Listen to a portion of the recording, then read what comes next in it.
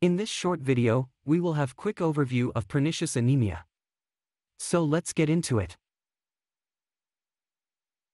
Pernicious anemia is an autoimmune condition.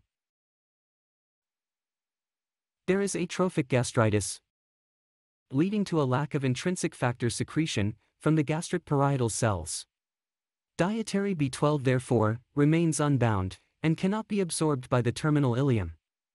In the absence of intrinsic factor, only less than 1% of dietary vitamin B12 is absorbed. Its incidence is 1.6 times higher in females than males, and usually presents in more than 40 years of age. There is higher incidence if blood group is A. It can be associated with other autoimmune diseases, such as thyroid disease, vitiligo, Addison's disease, hypoparathyroidism. Therefore a search for these conditions shall be done.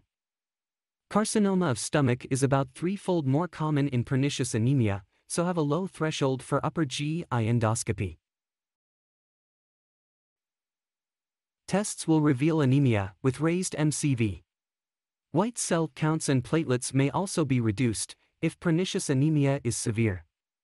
On peripheral blood film, hypersegmented neutrophils may be found.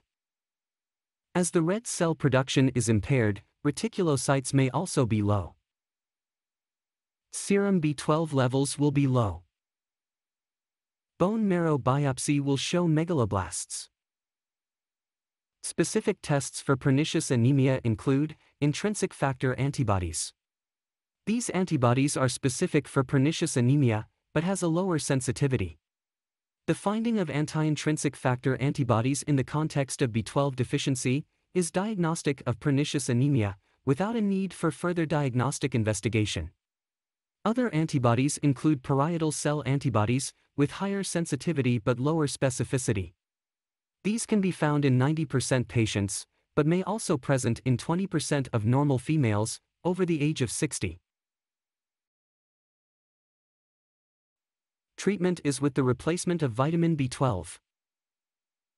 1 mg intramuscular for 6 doses, 2 or 3 days apart are given, followed by maintenance therapy of 1 mg every 3 months for life.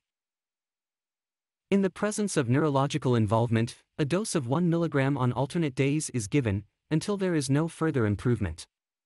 It is then followed by maintenance as mentioned before, that is every 3 months for life. Response to treatment will be noted with rise in reticulocytes count.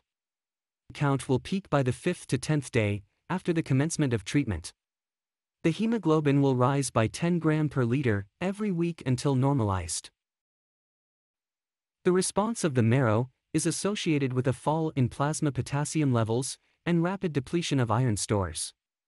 Therefore, if an initial response is not maintained, and the blood film is dimorphic, that is, showing a mixture of microcytic and macrocytic cells, the patient may need additional iron therapy.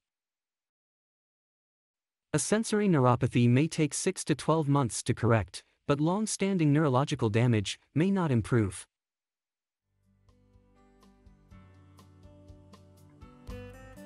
And this is it for this video. We hope you have learned some useful stuff. If so, why not to like this video? Also consider sharing with your colleagues.